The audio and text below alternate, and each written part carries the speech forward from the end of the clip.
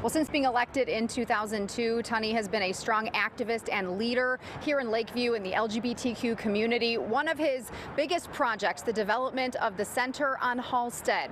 Today, the head of that organization reflected on Tunney's years of service and what could be to come in the 44th Ward.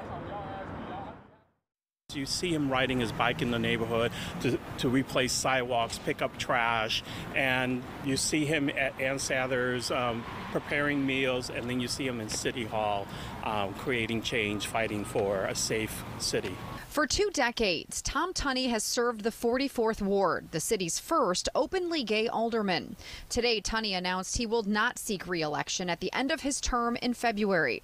He did not give a specific reason, saying he has been honored to serve the residents and businesses here. In a statement saying, quote, "I am grateful for the trust they put in me to help lead Lakeview forward in ways that benefited residents, businesses, and visitors alike.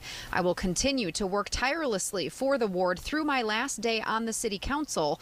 As I look ahead, I see so many great ways in which I can continue to give back to the city I love." Tunney has served under 3 mayors, Richard M. Daley, Rahm Emanuel, and now Lori Lightfoot.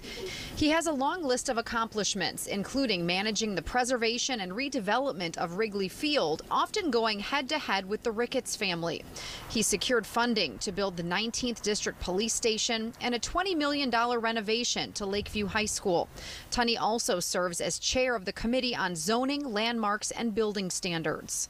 The Zoning Committee particularly is the second most powerful committee of the City Council. Finance Committee is first, zoning is second, because so many projects require some kind of zoning change to be able to go forward.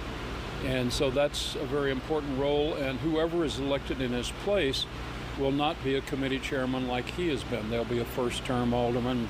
That person could be Bennett Lawson, longtime chief of staff to Tunney since 2007, who today announced he will run to take Tunney's seat. Lawson helped shepherd the development of multiple projects, including the redevelopment of the Town Hall Police Station into LGBTQ senior housing and the construction of the Center on Halsted. I think Bennett is a wonderful choice. Bennett has been with him. He's been mentored. He knows the issues of our ward.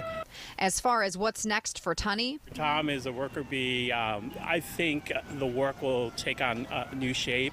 I think he'll find another hobby. He just finished the A's Remembrance Garden at Belmont. He leaves such a significant legacy, and I think there's a lot more in him. Before serving as chief of staff for Tunney, Bennett Lawson was the district director for State Senator Carol Ronan.